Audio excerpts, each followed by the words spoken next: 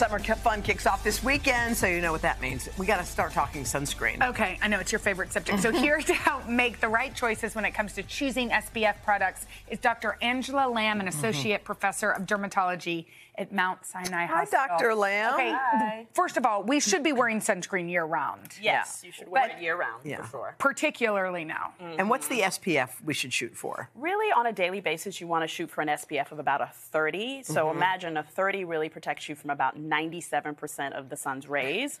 So that's like a good base. And can you trust when the packaging says 30? Are we good to believe that's what it is? Absolutely. The FDA actually regulates that. Okay, one other thing. If we put on a 30 at 9 a.m., when do we need to reapply? If you're outside playing tennis, like you just said you did, golfing, anything like that, you really need to reapply. Even if it says sweat-proof, you have to reapply it about every 90 minutes to no hour more and a than 2 half. hours. Yeah. Okay, let's start with this. This is a stick, easy to apply. What do you like about it? Yes. So what I like about it is the biggest barrier for sunscreen is patients say it's hard to use, they don't like it, they don't like how it feels. Oh, yeah. So all of these kind of have a nice accent that makes it easy. This one doesn't get on your hands. It's a stick. You can travel with it. It's mess-free because people say it gets everywhere. And that's really one of the easiest things is making sunscreen incredibly functional. I also love that we just saw that video of Sarah's son putting it on himself. Because at some point you want to empower your kids to do need to do it themselves instead of being a chore. It has to be practical. They can just get this on. All right. What about this one? So what's really great about this one is this is a mineral sunblock. So imagine you can put this on and go right out. You don't have to wait that 15, 20 minutes beforehand. Okay. This comes in 4 shades. It can be worn alone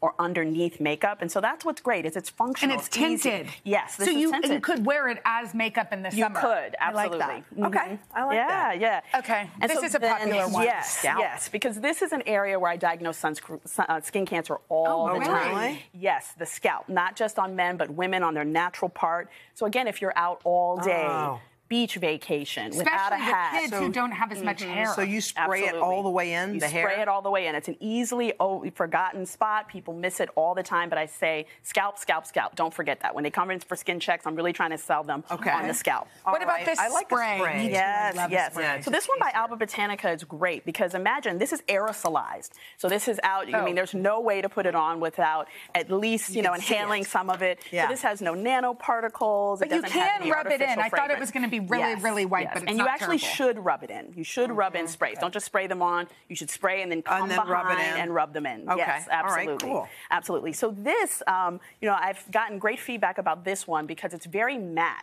The things people tell me is I don't like the greasiness. I don't like that's pretty. something it's like an that oil. Absolutely. So you can put that one on. It's matte. It can also go underneath your makeup. See how that goes right really away. nicely? Yeah, it does go on nicely. I like it. Yeah, this is really. I like it. This one. So it's for all skin types This too. is great for all skin types. Nuria makes a wonderful one. Katrina Again, that looks good. matte. Yeah. So let's go to this matte hippie, which we're all about functionality. People want to put something on and just go. This is a serum.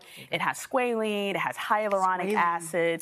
So good things for your face. So it's going to do that double duty. It's going to protect you from the sun, but also give you things to help with anti-aging. Yeah, because like in the olden days, sunscreen would make you break out. Yeah, no, this good. one does not clog pores. Very light, and so this one is really one for men. Okay. So I don't know. I get feedback from my male patients. They say I don't want to put anything on. I just want to wash and go. And this one is incredibly functional because it's a moisturizer. It's a 2-in-1 by Jackson Lane. Smart. Also very practical. You get the moisture and you get that sun protection, which is really what patients want. How long should you go outside to get natural sun, so just to get your vitamin D? This is a complicated and sometimes a little risky question for a dermatologist to answer. So really, you don't need a lot of sun. Some studies say 5 to 10 minutes, some say 15, and really, hands and arms. So your face really needs to be protected. Again, if you're out on a beach vacation, you're getting enough sun. Don't worry, you're getting your vitamin D. All right, cool. Okay, great. To check out these sunscreens, head today.com/shop. We'll be back right after this.